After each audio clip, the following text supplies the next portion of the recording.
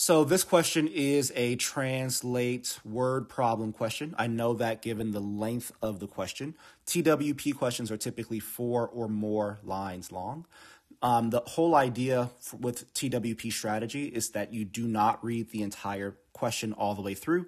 Instead, you stop at the end of each sentence, write down any quantitative information, and just kind of generally make sure you understood what you read in the sentence you just finished reading prior to moving on to the next sentence. So the first sentence here says, in 1976, there were approximately 1,000 gray wolves in northern Minnesota. So I'm going to write that quantitative information down. 1976, 1,000 gray wolves. Next sentence, the number of gray wolves in northern Minnesota in 2008, so we have another year provided, was 190% greater than in 1976. Okay, so let's figure out what this should be.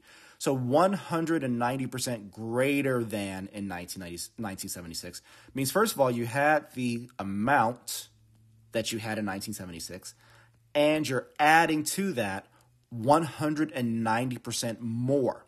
So in order to, a percentage means nothing without its base value, right? So 190% more means I'm going to take that same 1,000 and multiply that by 1.9.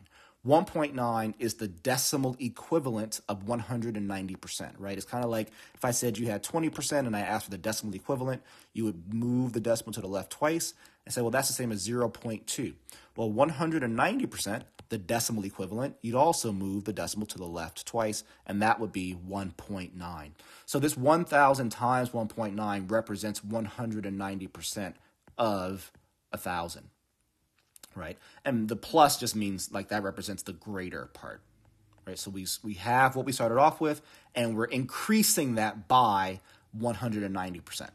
So what is our value? We have 1,000, and then 1.9 times 1,000 is just 1,900. So altogether, that's going to be 2,900 gray wolves. And you see, here's the beauty of this strategy. All right, I haven't finished reading the question, but I'm taking that sentence and saying, well, you gave me this information, and I need to now work with it and figure out exactly what it means. So I know now that what I have for 2008 was 2,900 gray wolves. Next sentence, approximately how many gray wolves were in northern Minnesota in 2008? Perfect. I already did the math for that. I already know it's 2,900. Therefore, the answer is choice C.